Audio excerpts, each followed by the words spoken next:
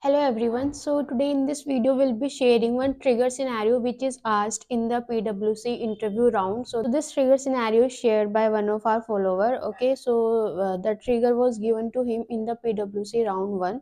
So let me share the scenario with you.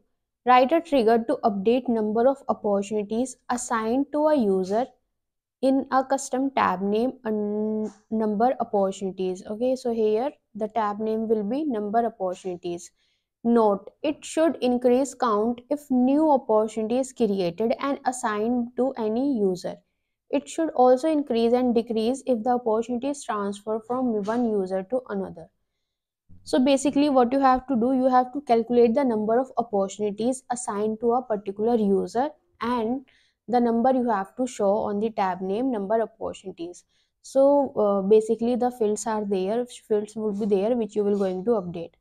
So you will going to write a trigger on the opportunity. Your events will be insert, update, delete. Okay, if in case any opportunity is deleted, then the opportunity will be less. Now you have to decrease the count of the particular user who is assigned with this opportunity. Okay, so your events will be insert, update and delete, and trigger will be on opportunity. Now whenever that opportunity is created, inserted, you will going to check the owner, and based on this owner ID you will going to update the count assigned to this particular user. This is how you will going to proceed with this scenario. Do try this, and if you face any issue, any error, do let me know. And if someone is able to perform this, can share same over the community group so others can also be helped by this. Okay.